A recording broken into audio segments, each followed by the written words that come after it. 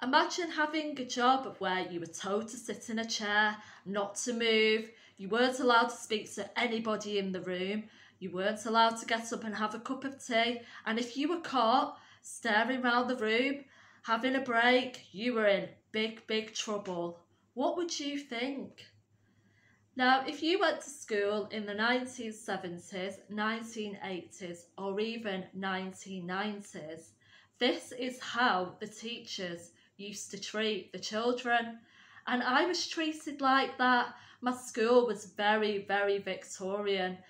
And if you were found talking, you were brought to the front of the class and screamed at in front of the whole class. And you were made sure that you were always doing your work and you weren't to be seen staring out the window. And did this help me work better? It made me feel very stressed. I don't know if it did help me work any better. And luckily things have changed now. The classroom is a lot more relaxed and children are allowed a lot more freedom and it's much more fun and interactive. Dyslexic children in particular really struggle in them environments where they're told to sit down and be quiet. My little girl, she cannot sit still for even a few minutes. So what you need to do is you need to create a working environment that gets the best out of the dyslexic child, and that's the way that they'll do their best work. In my Dyslexic Mum Kit, there is a card called Calm Corner to help you do this.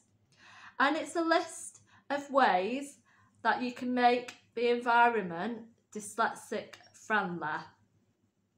So things like not having really loud music or any noise if the dyslexic child finds that overwhelming.